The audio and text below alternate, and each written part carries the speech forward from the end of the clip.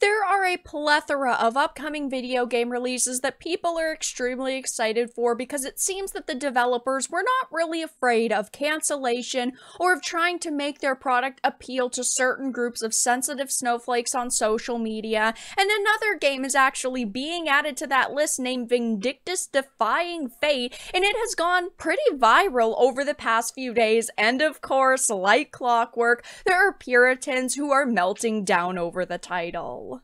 I have a few things to show off, but before we get into the topic, if you enjoy the content I create, check out the links in the description, follow me on social media, and consider supporting through Patreon or through YouTube memberships. Now, there has been a tweet that has gone pretty viral over the past few days highlighting this game. Now, if you don't know what Vindictus Defying Fate is, it is an upcoming action RPG MMO. It's currently in the pre-alpha stage, and while we don't have a set-in-stone release date, it has been in development for quite a while, and it seems like it is going to hopefully be a very good game with lots of stunning assets. But this is a tweet that was put up.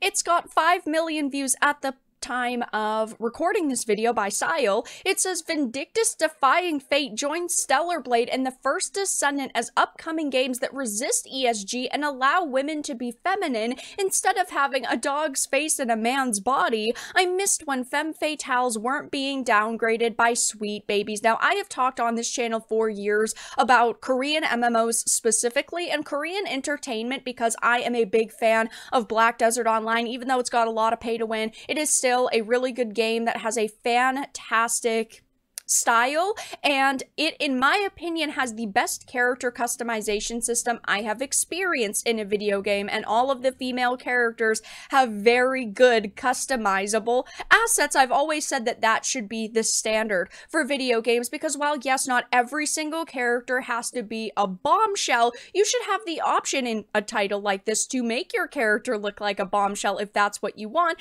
And I think that, you know, we see games like The First Descendant and Stellar Blade gaining so much hype on social media because it seems as though these developers are not afraid to push the boundaries. They are not afraid of being canceled or a few sensitive snowflakes on social media getting mad at their game. And while, you know, Stellar Blade and The First Descendant have not released and we have a lot of hope for them, they still technically could be bad, even though they look like they are going to be fantastic gameplay-wise, story-wise, visually.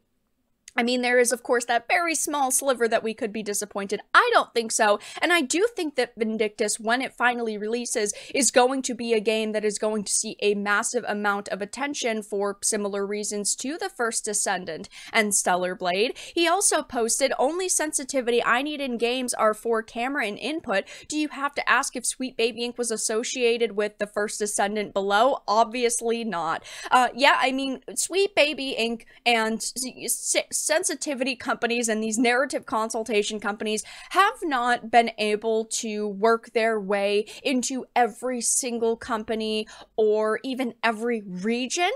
Like we haven't heard about a Sweet Baby Inc. working with Japanese developers specifically, except for, you know, Square Enix, but they are a company who, of course, over the years has definitely tried to focus more on Western audiences and modern audiences. They have shifted away from their home region, same with a company like Sony, but when, of course, something like this blows up on social media and gains a lot of attention, there are gonna be people who are upset. And this tweet went semi-viral for also, you know, the wrong reasons. It's from Normal Guy. I'm all for sexuality in games. These doofuses just have such a pathetic, limited view of what a hot woman has to be. It's always gotta be model physique and F-cups, nothing else. Muscular girls, woke. Skinny girls, woke. Chubby girls, woke. These men are weak. Level 0 coomers. I have not seen anybody complain about skinny girls being woke, and when it comes to muscular girls, there are plenty of muscle mommy characters who people absolutely love.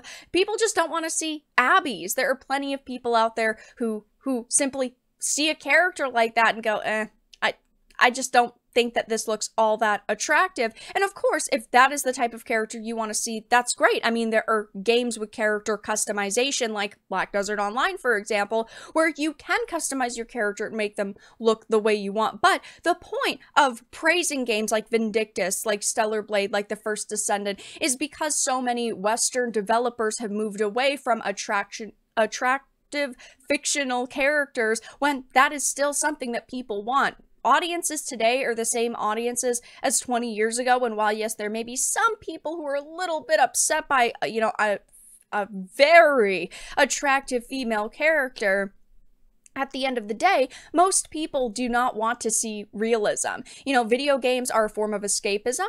You are supposed to be able to see things that in some cases are grotesque and horrifying, and in other cases beautiful and above average. And that's just the case for titles like these. And of course, Normal Guy here couldn't just let people have a discussion on his Twitter thread because he has hidden many responses.